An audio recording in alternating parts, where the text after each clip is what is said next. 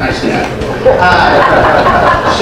We're going to be talking for the next 45 minutes or so about what it will take to build a world-class brokerage operation. And I know that it's a woefully short amount of time to discuss such a big and important issue, but we're going to try. We have four really, really good people up here to get us thinking. So I'm going to introduce them one by one. Here to my immediate left is McLaughlin.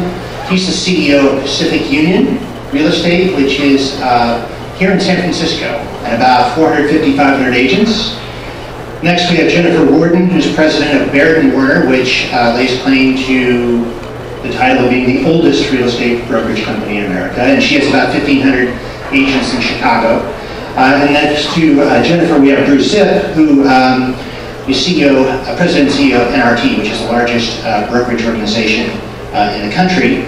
And then at the very end, we have Susana, who is the CEO of ALANTE Real Estate, which is a small boutique brokerage out in Massachusetts. So we have a really nice mix of perspectives here, and we talk about what it will take to build a world-class brokerage, just as like we talked earlier about what it's going to take to recruit and retain.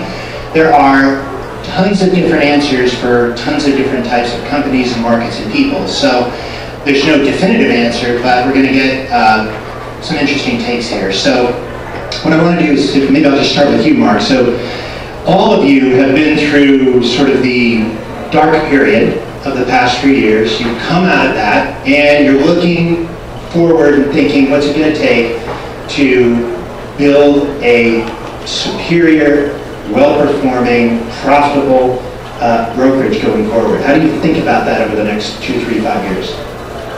Well, the most important thing to our company is the vision component. And we'll be 4 years in August since we bought Pacific Union, and we're on Vision now 2.0.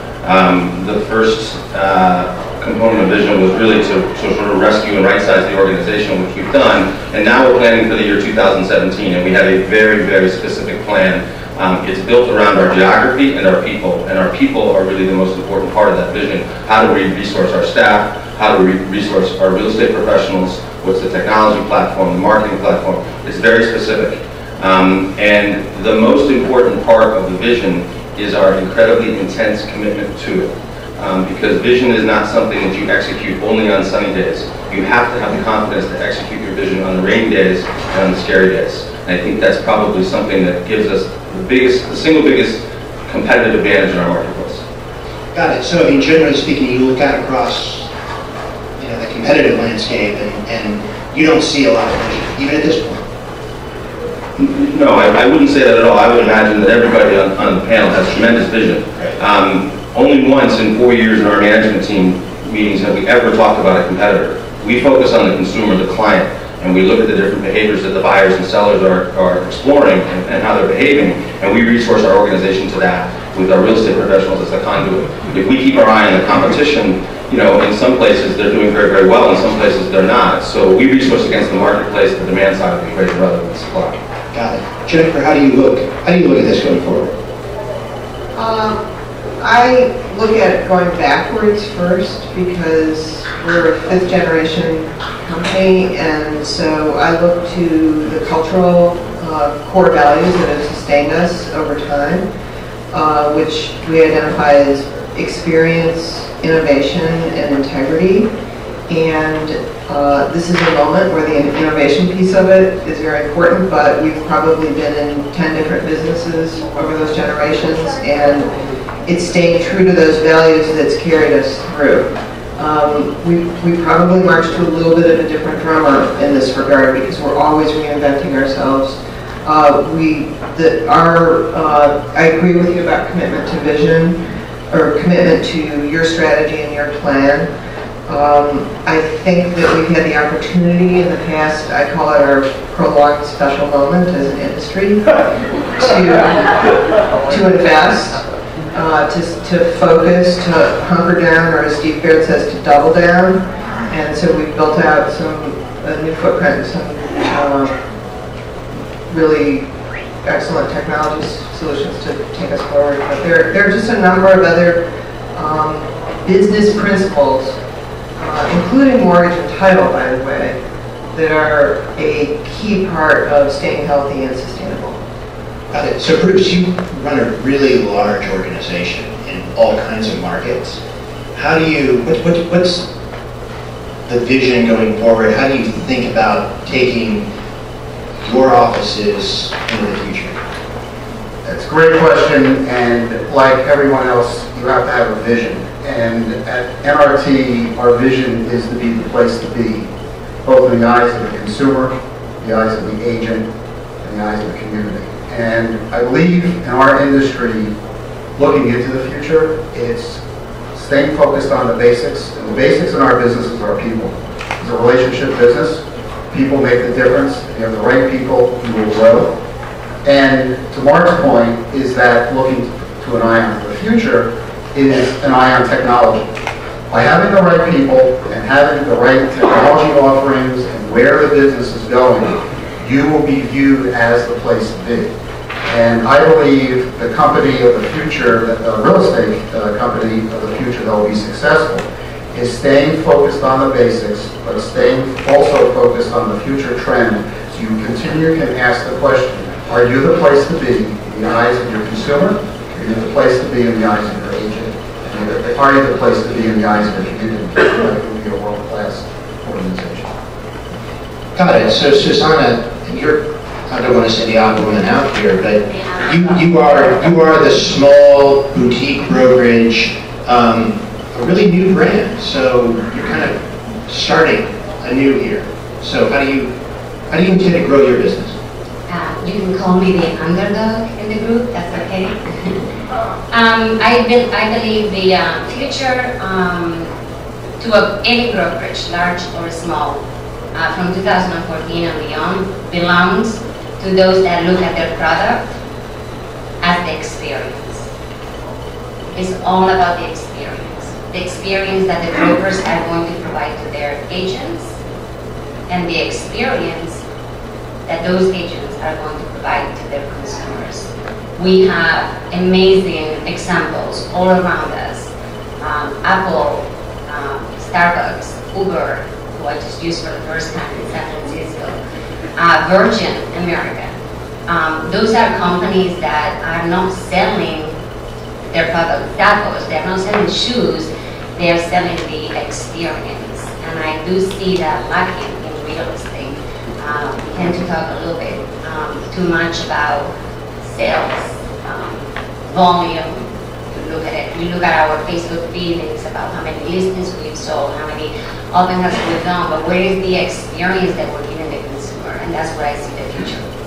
Got it. So what I've heard from the four of you are vision, innovation, integrity, vision and really focusing on the basics and executing, and then experience.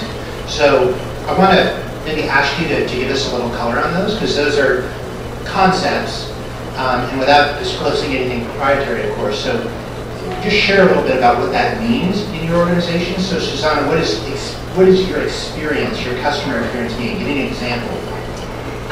Well, it appears to me that with technology being part of our business, which has changed the way we sell real estate, obviously, we are asking of our agents to wear 25 different hats, basically. We come to all these conventions and we have vendors and we teach them how to, aside from the last panel, we teach them how to record their own videos, how to learn about SEO, how to do social media, and learn to open up a Facebook page. And one hat after another one. So it's no wonder why we hear from the consumers still that there is something missing. There is a link that's missing. Yesterday at one of the panels that we had, we heard it directly from the consumer. I think 5 or 6 were still very unhappy with the service. There is a disconnect. They don't really understand the process. They're unhappy. So I see brokerages being run as businesses, truly businesses, where we have specialty departments that are supporting our fellow agents versus the agents trying to do it all, and therefore allowing the agents to service their consumer, becoming experts in their communities and expert negotiators. Okay, got it. Bruce, so Yeah, I agree with those lines. The industry focuses on what we even refer in our company as providing truly remarkable service. And that's important, but I think it's sort of it's overstated. And I believe to be world-class and to be able to fulfill the commitment we need to fulfill in the industry is we must not only have and provide truly remarkable service, but the service we provide must be shown and believed by our clients to have truly remarkable skills. Let's face facts. The fee that we charge, most of our clients, the brokerage fee, rivals that of an engineer, an attorney, a highly professional group of people. And to be competitive into the future and stay competitive, yes, we must provide truly remarkable service. But the service we provide must have truly remarkable skills in negotiation, being able to market properties, being able to provide those skill sets that consumers will see a point of differentiation and be able to support our value proposition. Because I think we're all, as an industry, whether or not brokers or sales associates, we're constantly trying to fend off our value proposition. And I believe into the future, we have to continue to improve on our skill sets. And to Mark's point, that's where technology and where the industry is going. We've got to stay ahead of the curve so consumers see that we have those truly remarkable skills to be able to support the fees that we charge. got it. So Mark, how do you think about technology as part of the vision, or how does that manifest itself within the organization? I mean, give me an example. Well, I think it's the fourth time I've been in Inman, so in the first 2 times I was here, everybody on the stage said, if you just have a great social media campaign, you're going to be a rock star agent. And I kind of said to myself, if I had 1 bullet left in my gun, I'm not sure if I'm going to use it on myself or the speaker. Because I don't think social media is a function of technology. Social media is a function of content. And real estate professionals are paid to manage relationships, develop them into what we call the transaction. They are not paid with a lab in their basement with a pipe to the internet to develop newsletters and publishing materials to get up the next morning and publish it. So we got a think tank, a group of people together about 2.5 years ago and decided we needed to be in the content business.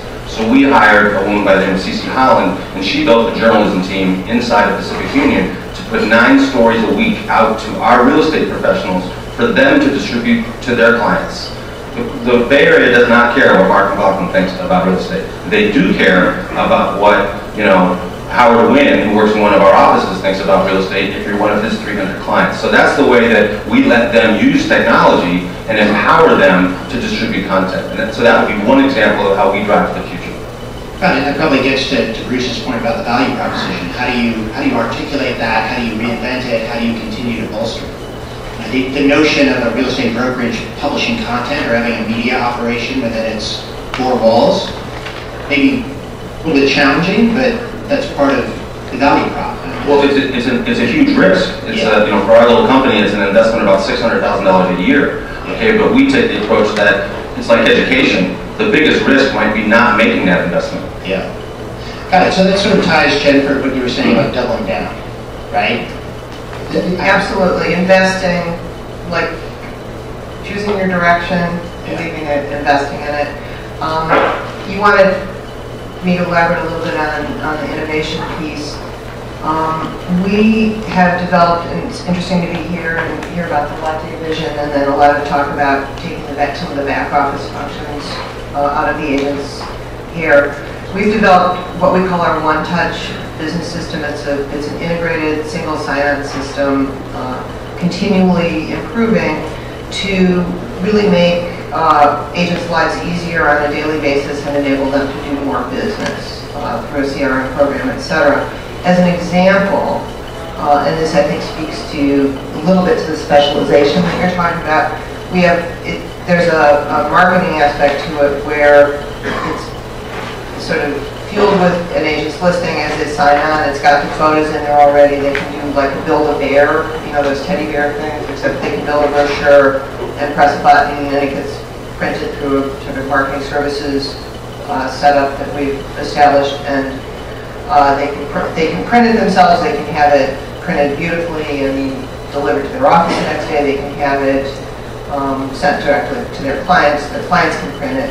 But what we're trying to do is position ourselves so that our agents can do business anytime, anywhere, and then tying that back into how that can propel growth and change the way we expand from a footprint standpoint, because the office needs a little different. Got it. So I want to say also, I'm walking around because I have the mic. If anybody has a question, just raise your hand. You have 4 of the smartest operators in the business up here, so if you have a question, just raise your hand and I'll make sure you get the mic. So let me circle back to what you said, Jennifer, which was, you created a system so that the agent can focus on what the agent does best, and that's, I think, sort of what you were getting at also, Mark. So I want to, just to put that to you, Susana. So how many agents do you have in your business right now? 6. Okay, so you have 6 agents, and as the broker, what is the suite of services that you're providing to those agents? I mean, how do you, as a sort of smaller new broker, what's the value prop if I'm an agent? It's full grade. It's truly run as any other corporation. Full marketing department, in-house marketing department. Once they get hired by a seller, our marketing department takes that from professional photography, videography, just like Raj just mentioned, brochures, online and print media. They do everything for the agents. The agents do not spend any time tweaking pictures on realtor.com or adding description online. Once they sell the properties, it goes to the closing department, great closing department, that they schedule, they call in on the oil bills and taking care of the HUDs and everything else aside from home inspections or obviously contractual paperwork. And then we have the social media department. I do believe they should expose themselves. I do believe it's important for you to create exposure to your business. But I do think your company should be providing that for you too. I do think your company should be exposed to you, training you, and giving you full support so that our agents can be out there truly returning the phone calls and reassessing the value proposition that at one point might have given to a client, and the market is shifting and it's no longer there.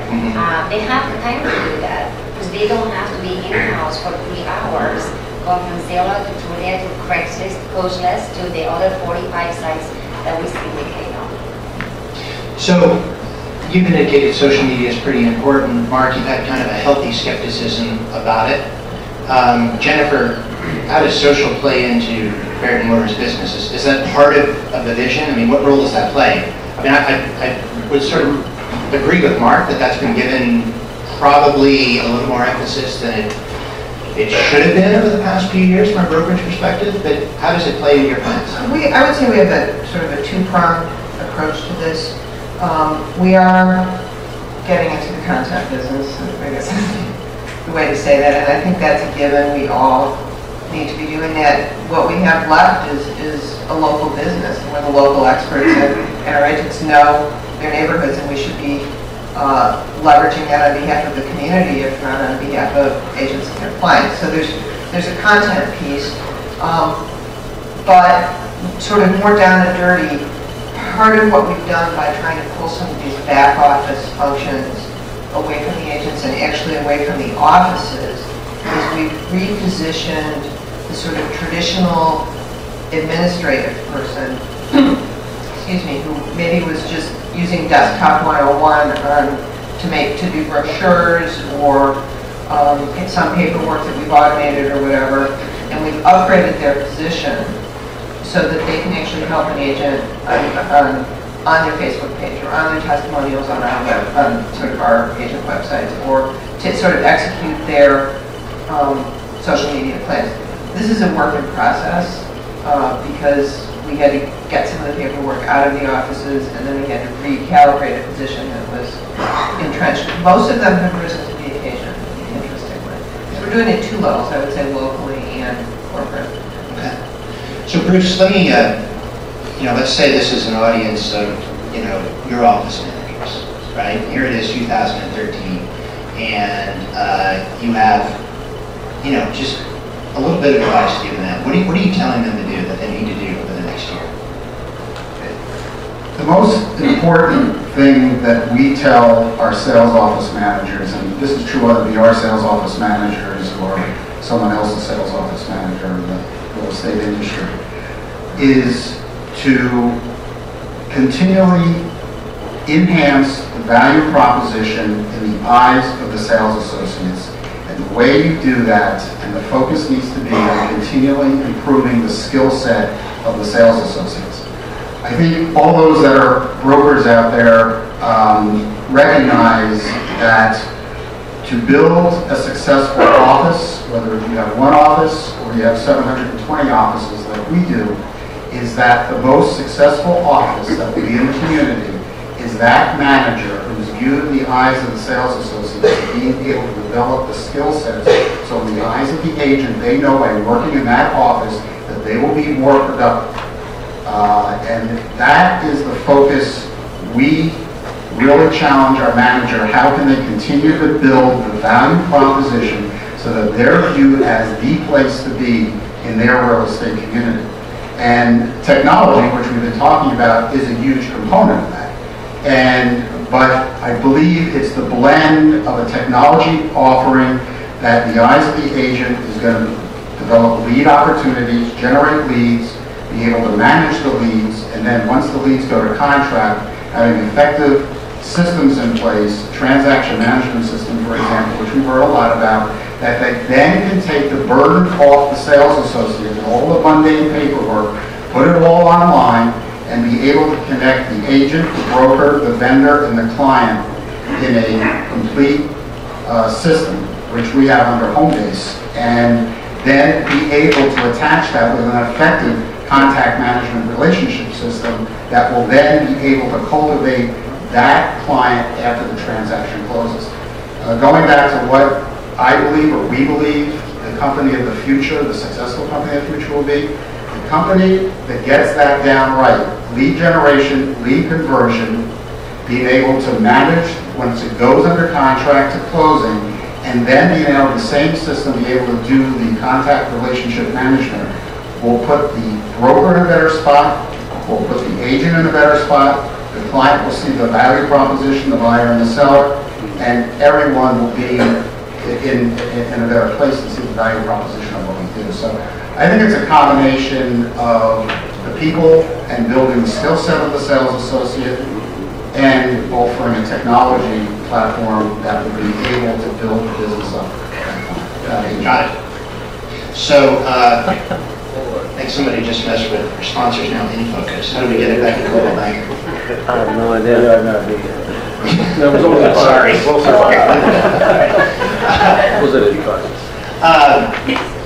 So I'm going to ask you now about something that was brought up yesterday. Inman had a CEO summit, and which was focused entirely on the back office, sort of what you were talking about, Bruce. How do we take that lead, generate that lead, and then hang on to it and nurture it and convert it and keep it with us past the close, right? Because people don't go away. They transact at some point in the future. And one of the things that came up was the virtual office. And I know that, during the prolonged, what did you call it, Jennifer? The prolonged special moment, right? Of 7 years. 7 years. There was so much talk about the virtual office and the cafe office and shrinking the footprint and crunching down that square foot per agent. Some of it worked, some of it didn't. It was a necessary contraction for almost everybody, but what's your take on the virtual office and the physical footprint? How do you look at that? Me? Yeah. Well, I was thoroughly confused yesterday. I don't know. I'm in the people business. If I don't get the people right, the rest of it doesn't matter. The whole discussion about the virtual office, yeah, people working from home in their bathrooms, great. That's fine. But the sense of community that we have in our culture and the sharing of information and the collaboration and the teamwork that goes on, a virtual office doesn't do that. And I don't know what a virtual office is. I think it means there's no office. I don't know, I haven't seen the virtual one just yet. We wear different glasses. So I'm sorry, I don't get get it. Now, did we right-size our portfolio in a rapid, heat-seeking missile-like fashion? Absolutely. I think everybody in the industry did. But they're not virtual. We still have 80,000 square feet of real estate, and it's painful on the first of every month.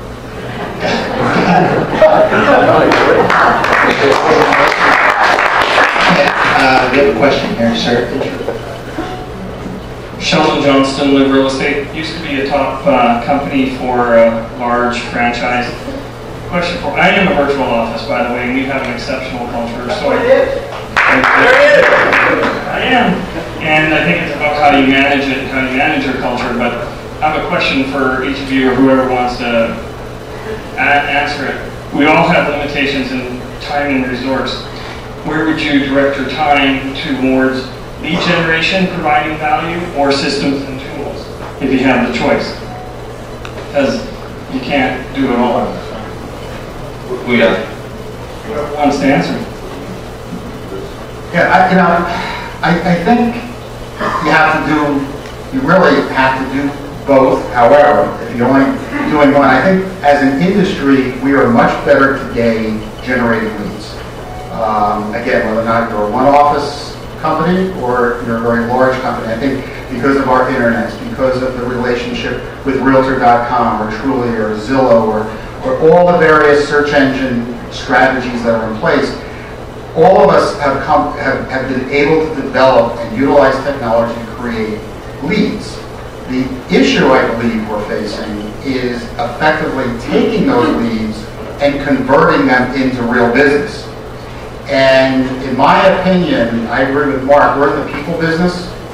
And if you focus on the skill set of your sales associates to take those leads and incubate them and work them and develop systems, whether it be through people or through technology, that you will be a better company into the future. The good news is we have a better mechanism today to generate leads than the old-fashioned newspaper and some of the other things that were done that we all cringed because we knew we were spending a lot of money that wasn't necessarily making the phone ring or bringing in leads.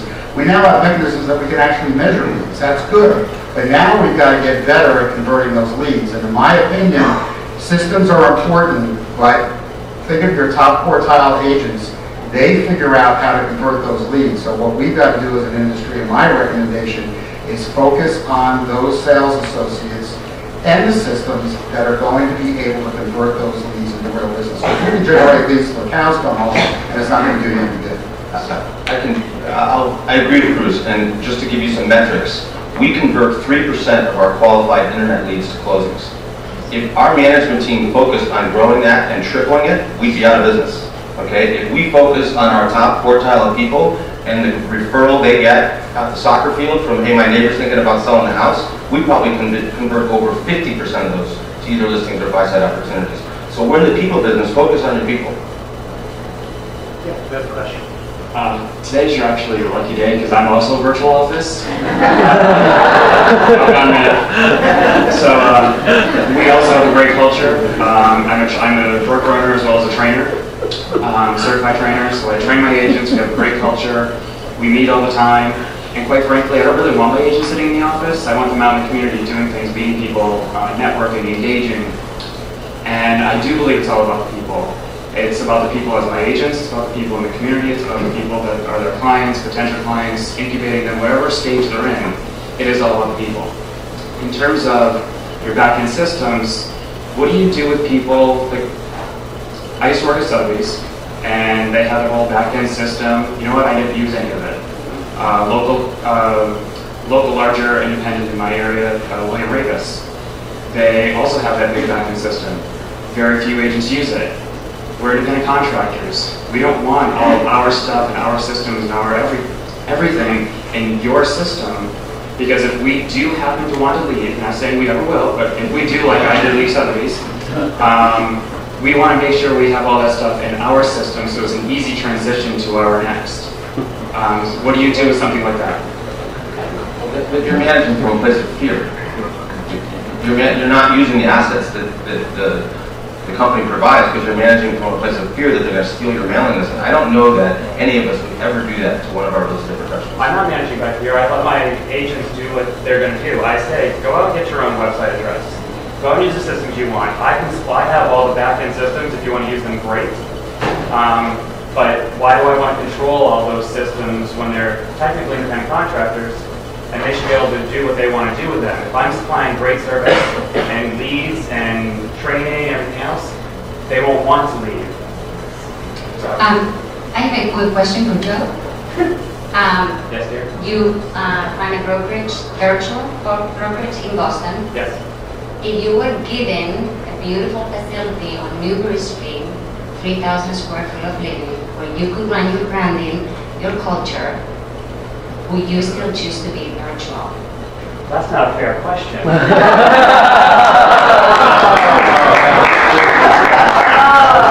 Who's paying for it?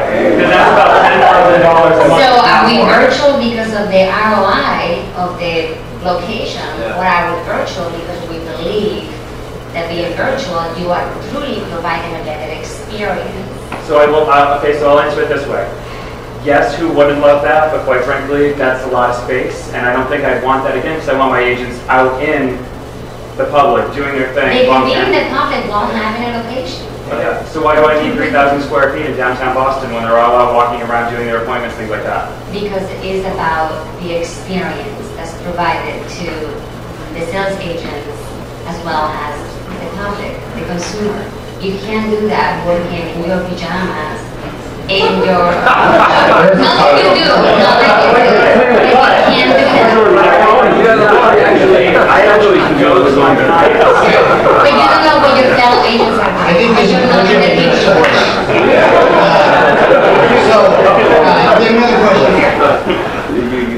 My name is Andrea Geller, and I'm a call with MRT agent out of Chicago. Very familiar with Baird and Warner, and have great respect for Steve Baird as well, know him. And as a promise, I have managed, I'm selling now, but I have managed, so I'm in no shoes.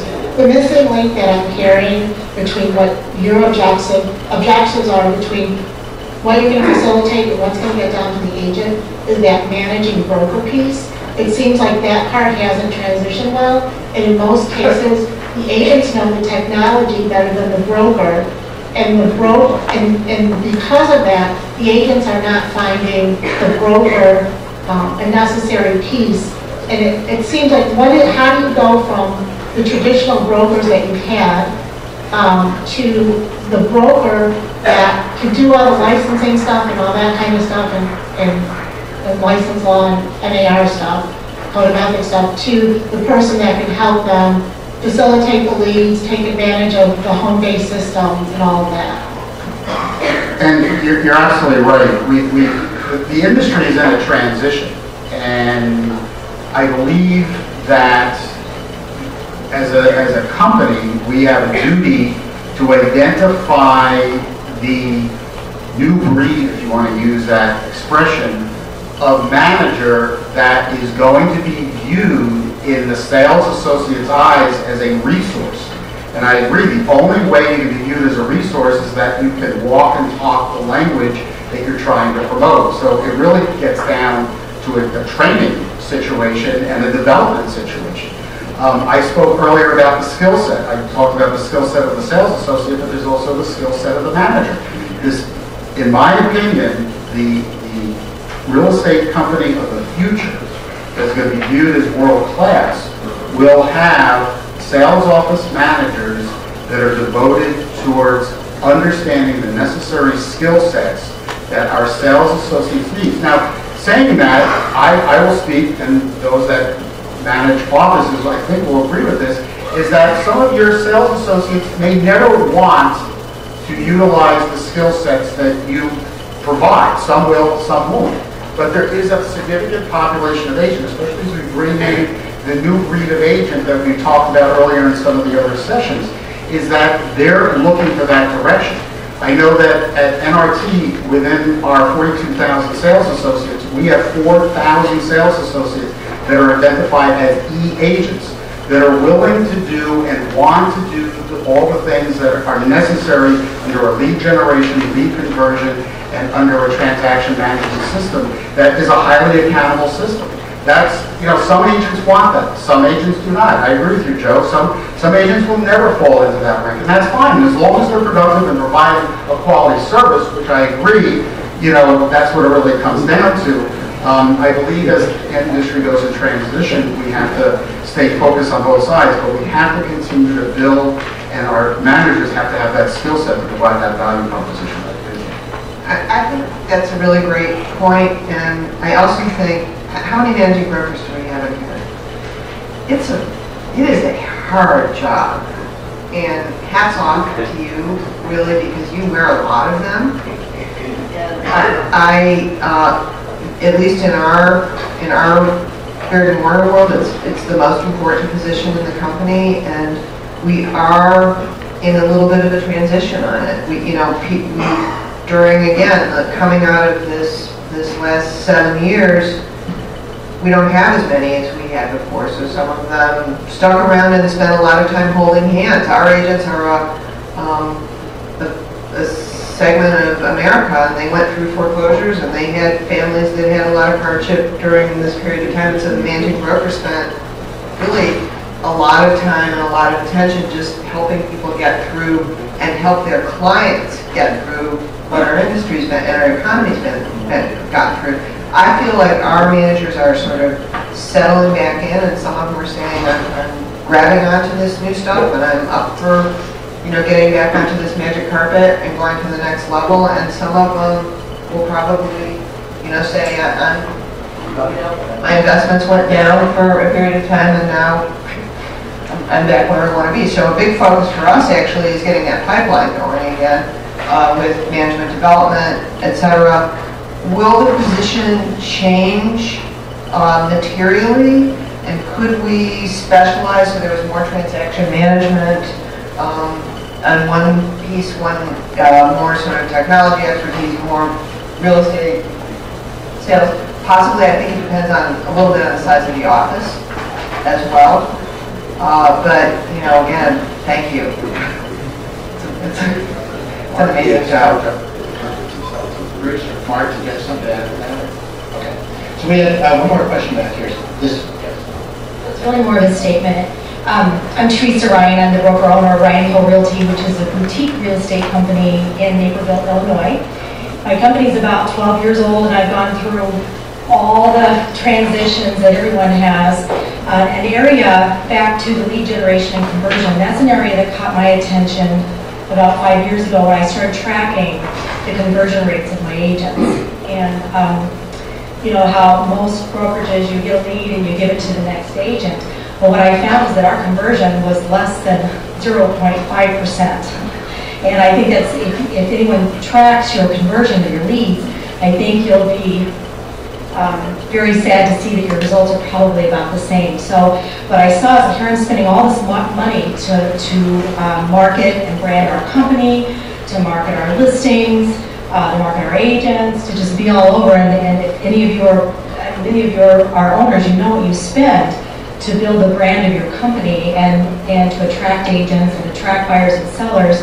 So I'm going, okay, well here we're spending all this money to bring in buyers and sellers, and then we're giving them to these agents, and it's on the round robin method where, maybe that agent's, with a buyer and they're going to be out for 4 hours and they're not going to return the call. The key statistics show that you need to call back within 10 minutes or less, or that buyer or seller has gone on to someone else. They're very instant, and they want instant gratification. So what we did is we implemented an inside sales division. So all the buyer and seller lead calls that are generated by the resources of the company go to my inside sales division. And sometimes those calls still go to voicemail. I'm implementing a system and getting more staff to where the goal is for those calls never to go to a voicemail, to always go to a person and get answered. Pardon? Oh, well, anyway, we're out of time. The conversion is much higher, and we're matching those buyers and sellers with agents that are suited to take care of them. Thank you. Okay, so we are pretty much out of time, and as I said at the beginning, it's really kind of a shame to talk about something so important and so broad in 45 minutes. It's tough. But I would say, as I sort of distill what I've heard here, is that really, you know, we come to this event and it's like a technology buffet and we put a bunch of stuff on our plate and then we don't feel so good after.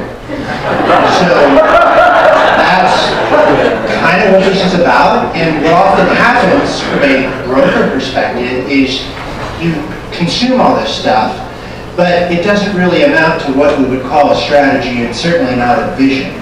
So I've heard, and these are soft concepts, right? But they're very real, is that vision, innovation, experience, and people are really where it's at. And that's extremely hard to articulate on a panel that's 45 minutes long, but knowing many brokers, some of whom are in this audience, it's absolutely the truth. So I guess that's the takeaway, and I want to thank... Can I put a little asterisk on the people piece? Sure. Which is the offices and the companies are going to need to have more diverse people to reflect our country. Okay. So that we remain strong. Okay. So thank you, Mark, Jennifer, Bruce, and Susana very much.